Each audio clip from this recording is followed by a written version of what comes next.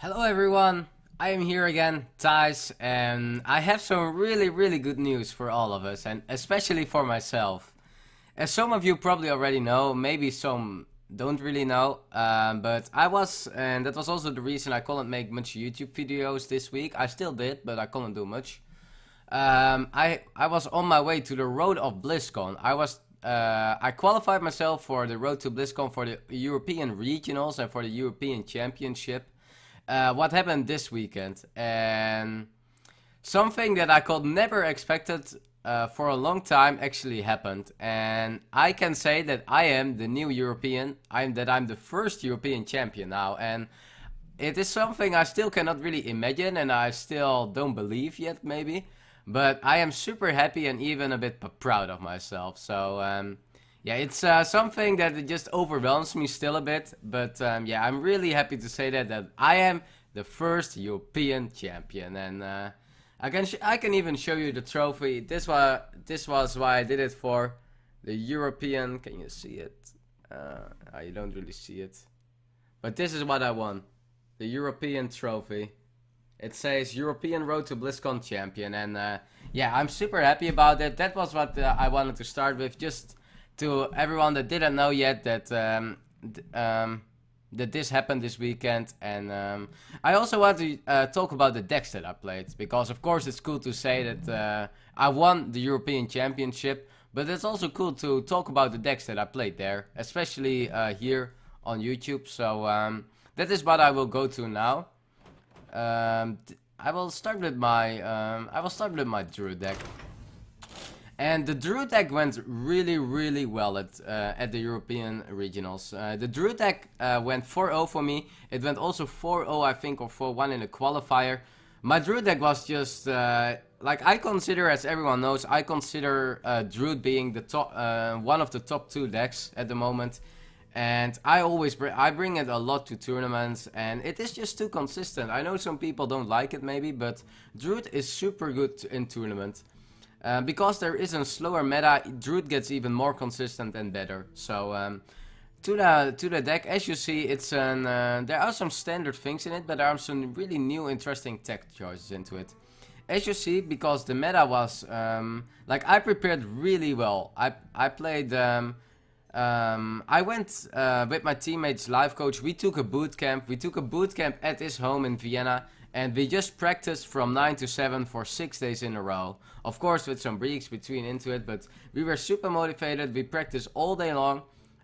We played, we analyzed, we talked about the game, decisions, mulligans, and everything. And I'm really happy because he also made it to BlizzCon. That it worked out both for us, because we worked really hard and we really had a good benefit from it. And yeah, to the deck, as you see, I play only one Darnassus. The reason that I play only one Darnassus is that the warrior deals really easily with it. The meta is really a lot with warrior, druid, handlock, demon locks, paladin, kinda, and a bit hunter. That is what the meta is about. And the Darnassus is really not a guard you really want against warrior. It's like, not just because you don't want it at turn 2, but you have to cut something if you want to play a second Darnassus. And I consider the other cards just being so much more valuable. Also, when you play double Darnassus, the second Darnassus is a really bad top deck. You don't want to draw it at the end of the game. So that was my reason to only play one Darnassus in a really control heavy meta.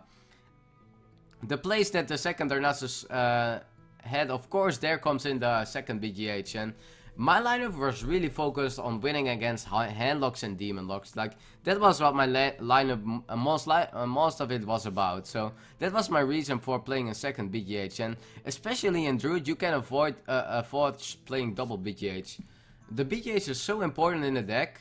The Druid has no removal, so sometimes in some matchups, and even sometimes in a mirror matchup, you really rely on having BGH. And yes, 2 are getting a bit situational, but sometimes just having him is already important enough. And I actually really didn't regret bringing double BGH in my Druid deck. What I find really important, and I know some people don't even play with an Ezreal Drake, I find Ezreal Drake being way too valuable at the moment in Druid. Because your curve gets lower now, if you compare the Druid list to like 2-3 months ago, you play Darnassus, you play, like most of the decks play double Darnassus, you play the BGH, the shit, like, your curve is getting way lower. We also don't play any Ragnaros, no Scenarios, so my curve is really low. And what is really important in a low curve Druid deck is that you draw. And that is why I really want to play double Azure Drake and one Harrison. Like, yes, Harrison is not always a card draw, but you can consider it as at least half a card draw. So yeah, for me it's really important in the 5 slot to play with a lot of cards that draw me. Harrison, of course, super good against Patron Warrior. Yes, it is not good against Druid. It's not really good against Handlock, or it's not good against Handlock. It might get on your Axis, but it's not really likely. Pretty okay against Paladin and meh against Hunter. So I was just like, I think the swing that the Harrison Jones gives you in a Patron matchup is worth the thing where it hurts you in the Druid Handlock Paladin matchup. So I was just really happy. I just really wanted to play in Druid of the Claw, and I actually considered Druid of the Claw being not a good card at all. I was even thinking of almost cutting the second Druid of the Claw, but I think it's just too important to play the curve as a Druid. As you see, I only played otherwise with 3 5-drops, and I consider that being not enough, so I still played with 1 Druid of the Claw. And the reason why I was not the biggest fan anymore of the Druid of the Claw was is mainly because he is not really good at the moment in the meta. The Warrior deals all the time with it. Yes, it doesn't die to a single card, but they just slam it with a Despite, Execute, even trade with the minions. It's just okay, but not really good. In the mirror, it's okay, but nothing more than okay. Like, you probably still want your Acid Drake, your Shredder over it. And against Handlock, the card is just way too slow. It doesn't do much. He plays a Giant, and yeah, I can play in 4-6. Wow. It's just not something I really like. And yeah, against Paladin, he is reasonable, but also not powerful enough. If they Blessing of Kings a minion, if they haven't through Silver, it just hurts you a lot. And that was why I was not a big fan of the Druid of the Claw. Like, stats-wise, it's just not an insane minion. 5 mana, 4-6, you just pay for what you get. And the reason people like it is because of the choose option that you had. Like, sometimes you can go really aggressive. But I consider the value of this deck more than the aggressive stand in it. And some other interesting cards, Sylvanas. Super good for mirror matches. Super good. It's the card you want. And really good against Handlock too. And sometimes pretty annoying for the Warrior to deal with. Like, if they have a Despite up and they want to go with Patrons, then they cannot play their Patrons before attacking. What destroys their 1 damage Wallwind effect. So yeah, I considered even Sylvanas being pretty reasonable against Patron, and that is why I think Sylvanas is a really good tech choice now and something you shall play with in tournament meta. The rest, as you see, double combo. Double combo just too powerful. Don't cut double combo any time out of the Druid deck. And the rest is kind of standard. Double Shade. I really like Shades. They just keep growing. You can. It's also a minion that other decks just can't remove. Like a Warrior cannot remove it, and Handlock at some moment they cannot remove it anymore. Keeper just gives a lot of flexibility. Yes, he's not the best card sometimes, but I think you will never regret Keeper in the deck. Shredder, the best 4-drop in the game, in my opinion. And yeah, Emperor just gets some really good combos off sometimes. Dr. Boom, it's just Dr. Boom. He is super strong. Yeah, lore. I was considering Living Roots, but in a control meta, I will not play Living Roots. Ancient of War, a card that was long time in my deck, but at the end it felt short because I really wanted to play Sylvanas. And yeah, he's super good in the mirror matches, but not that really good against Handlock, not really good against Paladin, not really good against Warrior, so I considered cutting it out. So yeah, my Druid, it won all the matches, it never lose, so I was really happy with my Druid deck. And yes, for ladder it might not be the optimal list, but for tournaments super good in Conquest. So that was the Druid. My Warlock, and this is the most interesting deck, and this is the deck that I worked more than 4 days on. Like, I spent more than four days like a lot of hours to build this deck. And The conclusions that I had was that the first big conclusion that I had was that Demon Lock is better than Handlock now. It has a better matchup against Patron. It has more swing turns that is really important against Druid. For example, if you can get an early Jiraxus, like a Void Caller is super annoying for Druid. And in a mirror match, if you tech your deck well, it doesn't hurt you in a mirror match. So yeah, I was super happy, and it's also better against Paladin even. So I was super happy of bringing Demon Lock, and it went for me 4-1, doing really well. Also doing super good in the qualifiers. So really happy with the Demon Handlock I played. And I'm just getting down to the cards. And before we talk about specific cards, it's really important to tell me the conclusion I had out of my practice games and the strategy I wanted to take with my Warlock. The strategy I wanted to take was not being reactive. I came to the conclusion if this deck was on the reactive spot against a Patron, like you don't want to give Patron any time. If you give Patron enough time, they're gonna crush you. If you give Druid too much time, they're gonna crush you. If you are behind against a Warlock in a mirror match, it's just problematic. You want to be ahead and try to finish them before they have all their giants and everything on. So you don't want to be reactive again. And with that conclusion in mind, I tried to make a deck that will be most of the time being ahead and snowball that point. And to clarify that a bit in the deck that you see here, I cut out some reactive cards. I cut out a Dark Bomb, and that is actually questionable. It is not because Dark Bomb is bad, but it was because I wanted to play other cards over the Dark Bomb. I only play with one heal bot, and this is an advice I will never give you for ladder. Don't do that. Don't cut your second heal bot. But for tournament play, if the meta is really slow, what does the heal bot do? Against Druid, you don't need it. It's always, you can never really combine it. In the mirror matches, you don't want to have this card at all. It's super slow, not valuable. It doesn't even matter, the life. And against Patron, it's the same. Your life doesn't really matter at a certain point. Like maybe later, but at a certain point it doesn't matter. And you don't want to have it. It's a dead card all the time. You want to have pressure cards. And then the most interesting cut. I cut at Shadow Flame. And that is something that is questionable. But if your opponent doesn't know you cut Shadow Flame, and that is really interesting about tournament play. Like it's a sort of a mind game. If you cut Shadow Flame and people don't know you cut Shadow Flame, they still play around it. Like I had it also in my tournament. People playing around Shadow Flame, like they were like, yeah, if he can Molten Shadow Flame if I put him too low. So I just like my opponent still plays around it, and it is really strong if your opponent still plays around cards that you are not even running, because he plays around a card that doesn't matter if he runs around because you don't have it, and you can make optimal turns. You can abuse it because he's gonna play around it, but you can play other cards still, and you have cards that are that can do other things.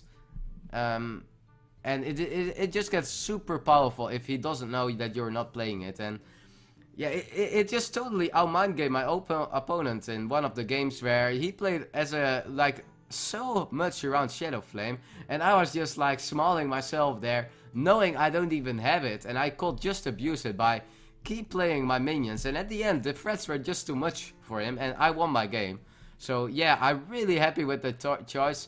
I'm not sure if it is something it's not something you should always do, but these are the small things. Sometimes just making sure or cutting a card that nobody expects, and it's really strong. You can even do it with Hellfire. Like sometimes you can also play double Shadow Flame if you think it's the meta for double Shadow Flame and no Hellfire. You will see people play around Hellfire, I'm pretty sure. And to the rest of the deck. As you see, I play 5 demons: Mal'Ganis, Lord Jiraxus, Doomguard, and double Void Caller. I came to the conclusion 5 demons is the perfect solution. 4 demons, it's not good enough. If you have the Void Caller, you don't have often your Jiraxus or Mal'Ganis with it. And if you are gonna run if you're gonna run more demons, you really rely on having the Void Caller. If you have no Void Caller, you have some dead demons in your hand, and you only want the really powerful demons. So I came to the conclusion, these 5 demons are the 5 demons to run, because they are even pretty okay to good from himself. Doomguard, I even used it in 2 out of my 5 games as a finisher. It just gives a really big ability that your opponent has to play around by knowing that you have a 5 mana 5 attack charge in your deck. Really strong. And the other demons, super strong too. If you can get them early on the board with Vorgoiler and Jiraxis or Maganus, it's just an insane game changer. The Giants, they are too good. In any control meta, always play with these Giants. They are so strong. Against Druid, in the mirror match, against Warlock, you always want them. So yeah, Giants, Molten Giants can make really big swings happen. Mountain Giants way too strong early in the game. So yeah, I really love that. I was even thinking of cutting Dr. Boom, but at the end I thought it might still help me in the mirror match. Against Druid not being terrible, and against Patron, bit questionable, but double Hellfire. The reason of double Hellfire is because it's not even bad nowadays against Druid. I practiced a lot against Druid, like we took 1 or 2 days just playing only this matchup. Handlock and Demon Lock against Druid. And Hellfire was sometimes really nice against the Darnassus within Shredder, Darnassus within Shade, Shade within Shredder, or even the 3 together. Like, it was pretty nice. And as everyone knows, it's really good against Paladin. It's really good against Patron. So that was the reason I played with double Hellfire and not with any Shadow Flame. I also played double BGH, and that is something, as I explained already a bit in my Druid, I really targeted Handlock. My lineup was made to beat Handlock, and if I can beat Handlock with all my 3 decks, then, and I think almost everybody is gonna bring it, it's super strong. And again, it's something questionable, but something that paid off so well for me. So I'm really happy with the check choice, and that's also something a bit about the double all. Super good in the mirror. It's not bad against Paladin, it's not bad against Patron, doesn't do much against Druid, but I was, like the silence effect, pretty nice. So, yeah, another thing, low tap, and that is something that is not particularly strong himself in this deck, but something that really fits my strategy.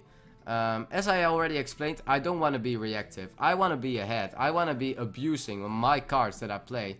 I want to make him less valuable turns happen. And low tap is an insanely good card for that. So that was the reason that I want to play with low tap, not having a reactive heal bot or Dark Bump in my deck or in Shadow Flame. No, I wanted that 5-drop that I can just play at turn 5 and give me an edge. He cannot remove it, he cannot remove my other minions, and I can snowball from that point. And as everyone knows, Emperor is super good in handlock. Like, if you can just play an Emperor, like the value that you get as an handlock, where you have a lot of times 7 or 8 cards in your hand, super powerful. So yeah, I think that is the main of the deck. Double Argus, I know some people sometimes cut an Argus. Don't do that in a Demon handlock. Like, you want to also taunt up Void Caller, you want to taunt up Jiraxis, taunt up Drakes, Watchers. I would always go with double Argus. I think it's just too good. So yeah, that was my Demon handlock, and super interesting thing, and a super well teched deck in my opinion. And then the Patron Warrior.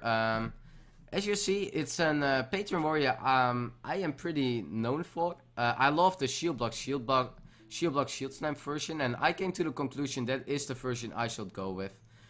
Shield Slam, Shield Block, just having that extra removal. Like, this is a removal you want even in a mirror match. You sometimes want against Paladin, you really want against Handlock. Like, having this extra removal card, and you even want it against Druid to sometimes Shield Block, Shield Slam. So I came to the conclusion that is something I really want in my Patron Warrior deck. And the cards that I cut it for it are really interesting. I only play with 1 Fire Warx, and this is something that I did because of the tournament meta. In the tournament meta, Druid is super popular. It's an okay card against Druid, but not insane. Handlock. This is the last card you want against Handlock. It doesn't do anything. It doesn't do anything. So, and in the mirror match he's okay, but not good at all, or not super good. It's not your win condition. Like, how you win mirror matches is by just comboing them down or going with the patrons first. And it's not, the Fire Warx doesn't really help with that. And another super interesting card, guys. I play Brawl in my patron, and that is something nobody really did, but or some people always did, but it is for sure not a popular card at all in Patron. It doesn't even fit the Patron strategy. where you want to just cycle your deck, go ahead and just abuse combo turns, and that is something Brawl doesn't even do. But yeah, if you know that Handlock is super powerful, this card is awesome. If you know Patron is super powerful, this card is awesome. Like, imagine he going for 5 or 6 Patron and you just brawl them away. Against Druid, it's not super good, but it's not bad either. Like, you have situations they have 3 or 4 minions and you can just brawl them away. Against Paladin, not that bad. So, yeah, I played Brawl and the Brawl went so good for me. Like, I had some really insane brawls. And not only that, like, people saw I played Brawl and people were playing around Brawl like crazy. And I was like, wow, it is pretty good to have a Brawl in the deck. And yeah, it really paid off for me. The Patron Warrior went 4-2. It was the deck that went a bit... Like, my other decks went insane and my Patron Warrior went really good. So it was not the best, but it did still really, really good. Like, the scores that I had went pretty insane. So really happy with this Patron Warrior. For the rest, I only play 1 ghoul. Because of the slower meta, you don't want to have a 2 mana card that doesn't draw you. Not really good. I think Double Armor Smith is just too good, especially if you play in Shield Slam. It gets a bit better even, so I would always go with Double Armor Smith. I think it's just... there's a good activator for Battle Rage. It just gives so much options with the deck. It slows the game down. I love the Armor Smiths. And, of course, we played the Double Flooding and War Songs. Despite super good. I played 1 Nomish Inventor. It's a bit of a slow card, but in a control heavy meta, it's for sure fine. And yeah, the rest speaks for himself. Patron, of course, and try to abuse the Patron. And yeah, that were my 3 decks that I played in the European regionals and that I won the European Championship with. And now, the end of the month, I will go to BlizzCon, represent Europe and try to take the BlizzCon trophy, try to win the championship with me. I want to make also a shout out to my teammate Life Coach. We practiced, like as I said already before, we took a boot camp at his home. We practiced for 6 days in a row, every day from 9 to 7, of course with breaks, but and we analyzed so much. Like I have to say, I learned a lot from Life Coach, from all his knowledge, from all his experience, how he focused on the game, how good his analyzers are, game sharing, everything. So yeah, that was really awesome. And yeah, I really had a good moment at Prague. All the support that people give me online, offline, like having there 7 or 8k people watching in the arena, all the support that people gave me online, it was super awesome and something I couldn't even imagine almost. So yeah, it was an awesome weekend for me. I still cannot believe that I am the European champion now, but yeah. I'm super happy, and I hope that I wanted to share the decks with you, and yeah, I hope you like the decks that I made. As I said, pretty tagged for tournament play, and yeah, thanks everyone for watching, and all have an awesome time.